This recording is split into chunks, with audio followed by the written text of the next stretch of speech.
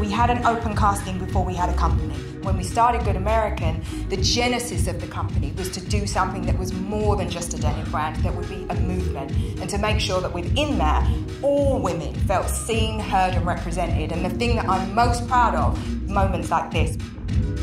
I mean, I started modeling when I was 12 years old. I have been curvy my whole life. I have had cellulite my whole life. And this room right here, you're all here because of a brand like Good American. They don't want you to change. They want you to show up and be you. And that is the way the fashion industry truly should be. It should be about you, not conforming.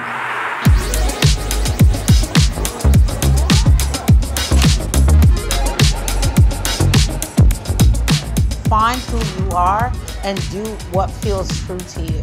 Don't do things because other people are doing it. And then you will do it. Just start seeing it. Don't leave this room without getting 3 or 4 phone numbers, and create a community. Rely on your friends and take care of each other.